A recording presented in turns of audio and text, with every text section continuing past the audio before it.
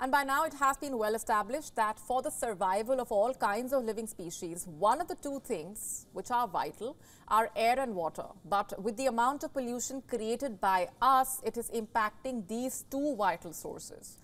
And in a bid to bring down air and water pollution, the European Union, comprising of 27 member countries, has come up with a detailed plan to bring down the pollution to zero by the year 2050. The European Union's executive proposed 3 laws targeting health and environment sectors which are damaging air and water. The plan calls for a revision of the EU legislation, the Ambient Air Quality Directives and the Urban Wastewater Treatment Directive. And by doing this, they would be introducing regular reviews, more than half the annual limit for fine particle pollution in the air, and make wastewater treatment more effective. For instance, by recovering more nutrients from it for recycling use. And according to the European Union's executive, by 2030, EU countries must meet new legally binding air levels, and by 2050, the European Union should achieve the goal of zero pollution.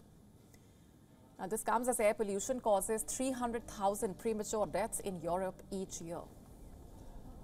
To have a zero pollution environment in 2050, we need to step up action today.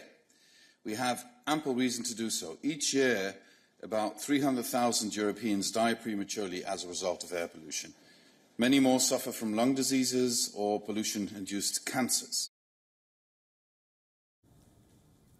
Although Europe's air quality has improved over the last decade, many countries still breach the current EU limits. The European Court of Justice has found countries, including France, Poland, Italy, Romania, guilty of illegal air pollution.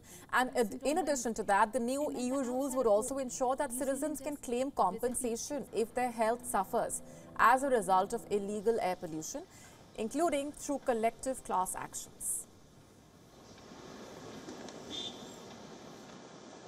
Air pollution is still the largest environmental threat to our health and serious challenge to our economies. The impacts are worst for most vulnerable, notably children, the elderly, people with certain medical conditions, and economically disadvantaged. It's clear that we need to do more here and that we need to act with determination.